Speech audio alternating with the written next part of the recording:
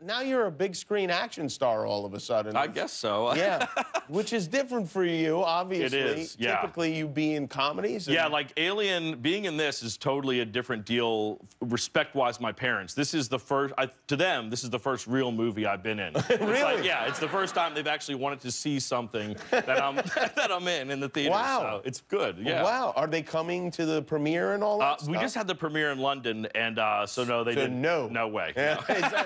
Is that why you had the premiere in London? Was it just to keep them away? I did. I lobbied for it. Yes. Did you? Was it fun to play an action role like that? It was incredible. It was awesome. But what I learned from making this film is that I am claustrophobic. That I never thought that I was. But you make a space movie and you start to figure that out. How did you figure it out? Well, the moment they put a spacesuit on me and like pulled the visor down and I was in it, and Ridley Scott, everything is real with him, you know. So he's putting this elaborate costume on me and telling me, you know, this is what they're going to put the astronauts in to go to Mars, and this, and that. And I'm listening to it, and then the glass seals over my face. They're like, pay attention to the fan. If the fan goes out, you're going to lose consciousness. And then, and then I'm just there walking around. You can't touch your face. You can't get out of it. And I just am kind of having like a mild freak out in there the whole time, just moving around like, yeah, I look tough. I'm after an alien right now, and I'm about to, like, crap my pants.